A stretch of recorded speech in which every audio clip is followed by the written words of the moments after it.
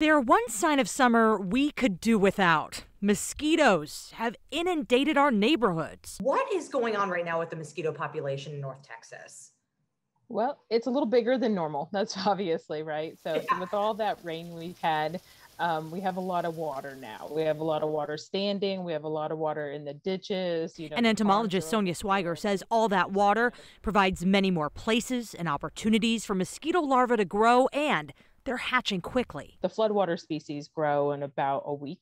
So they're more like 5 to 7 days. They can go from egg to an adult. Are you guys getting a lot of phone calls from people who are saying, get these mosquitoes out of my life? Yeah, I would say that we've had a lot more activity, a lot more phone calls than what's expected for this time of year. Ryan Robertson runs tactical mosquito control with his dad out of Arlington. He says this year's late warm-up is also contributing to the pest prevalence. In order to get rid of that mosquito, you have to reduce water that's on your property in any way. Look for standing water anywhere you can and try to drain it. If you can't, there's a treatment you can put in the water to kill the larva.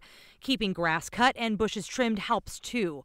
Sonja Swiger says there is one silver lining to the main mosquitoes we're seeing now. These ones that we refer to them as floodwater species, they don't carry diseases. Load up on repellent and even citronella candles because this is only the start of mosquito season. I'm Lauren Zakalik.